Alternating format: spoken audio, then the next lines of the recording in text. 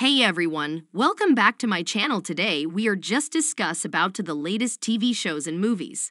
Today we're diving into the world of espionage and deceit with True Lies Season 1 Episode 8 Honest Manipulations. This episode was full of twists and turns, so let's jump right into it. The episode starts with a meeting between John, the head of the CIA's Covered Ops Division, and a mysterious man named Simon. Simon is an old acquaintance of John's and is seeking his help to take down a notorious arms dealer. Meanwhile, John's daughter, Sarah, is dealing with the aftermath of her breakup with her boyfriend, who she caught cheating on her.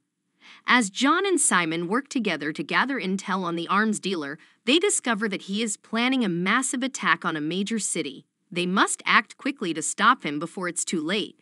However, Simon's true motives are called into question when he reveals that he has been working with the arms dealer all along. John is left to figure out how to stop the attack and protect innocent lives. Meanwhile, Sarah is approached by a handsome stranger who seems to be interested in her. She quickly discovers that he is a spy who has been sent to manipulate her into giving up information about her father's work. Sarah is torn between her feelings for the man and her loyalty to her family.